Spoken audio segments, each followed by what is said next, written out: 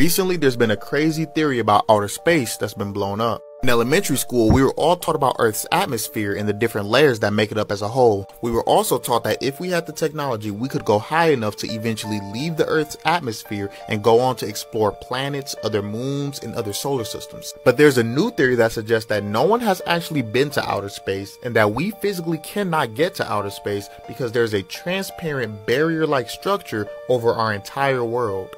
This theory even goes a step further because some people believe that past this barrier isn't open space or a vacuum, but water.